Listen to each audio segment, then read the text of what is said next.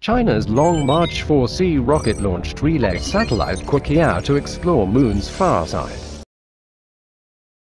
China successfully launched a relay satellite early today to set up a communication link between the Earth and a planned Chinese lunar exploration mission to explore the Moon's mysterious far side. Named Queqiao Magpie Bridge, the 400-kilogram satellite has a designed life of 3 years. It was carried by a Long March-4C rocket that blasted off at 5:28 a.m. local time from southwest China's Xichang Satellite Launch Center, the China National Space Administration (CNSA) said.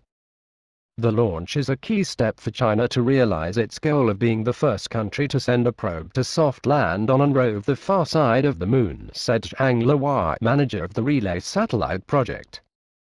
About 25 minutes after liftoff, the satellite separated from the rocket and entered an Earth-Moon transfer orbit with the perigee at 200 kilometers and the apogee at about 400,000 kilometers. The solar panels and the communication antennas were unfolded. Queqiao is expected to enter a halo orbit around the second Lagrangian L2 point of the Earth-Moon system, about 455,000 kilometers from the Earth. It will be the world's first communications satellite operating in that orbit, state-run Xinhua news agency reported. The satellite carries several antennas. One, shaped like an umbrella with a diameter of 5 meters, is the largest communication antenna ever used in deep space exploration, said Chen Lan, deputy chief engineer of the Xi'an branch of the China Academy of Space Technology (CAST). The satellite could stay in the halo orbit around the L2 point of the Earth-Moon system for a long time by using relatively little fuel, thanks to the gravitational equilibrium at that point. But the mission must overcome many challenges, including multiple adjustments to its orbit and braking near the Moon in taking advantage of the lunar gravity, Xichang said.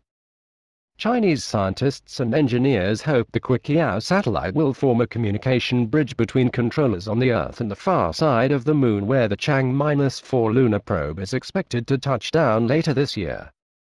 Today's launch was the 275th mission of the Long March rocket series.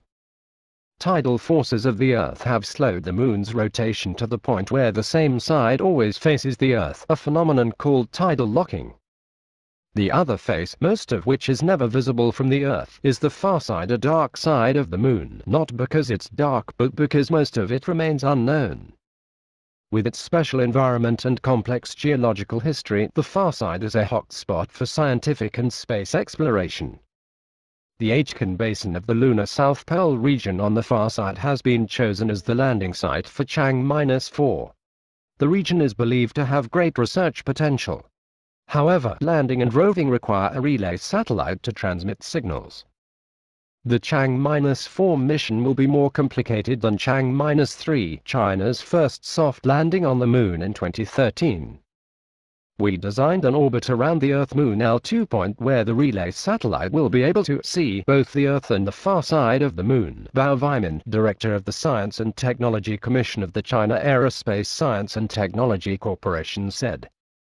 Establishing a communication link is essential for the success of the Xichang-4 mission, Bao was quoted by Xinhua.